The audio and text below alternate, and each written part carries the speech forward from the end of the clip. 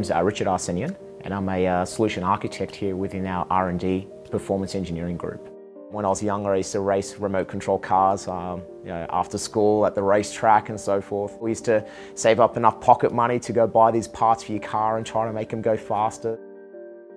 Drones was something that really started inspiring me about 2 years ago when I got my first drone. And for me, it's all about now being able to blend the data center and my years of experience architecting applications in the data center essentially with the drones and the remote control and the autonomously driven vehicles.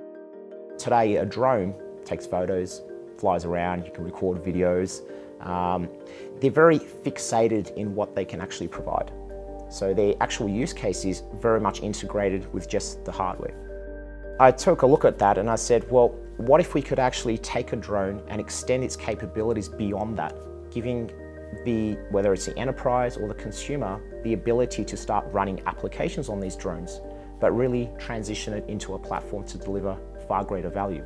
Acropolis One is essentially taking the concept of web scale, which is using commodity-based hardware, putting intelligence in software and automating a lot of that.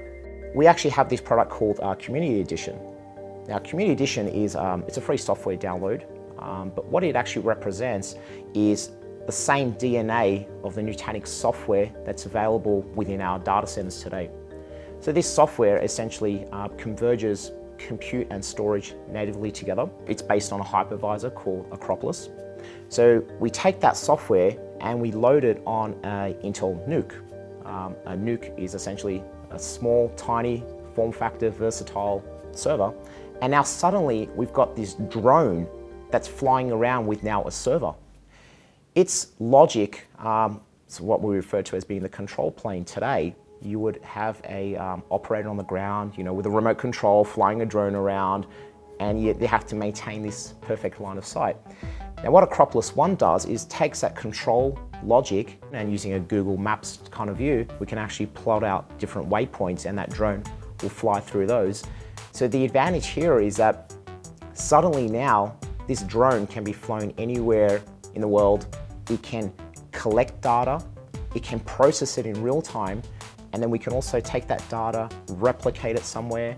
We can also provision applications on the fly. Imagine being able to take an application and migrate it to another drone while that drone is flying. Being able to take all that data and replicating it back to a Nutanix cluster, all in real time. Literally having your apps in the cloud. It was amazing just being there and seeing the first flight of this concept coming to a reality. Because the drone's actually got a access point built into it and also 4G connectivity, that means that anyone with a client device like an iPhone or an iPad or an Android or PC can actually connect directly to the drone and access the data while it's getting processed in real time. You could be at a concert and everyone's smartphones can directly connect to the drone and access whether it's the internet through there, it could be a proxy. You could even have a drone at a Formula One racetrack, flying around and following cars.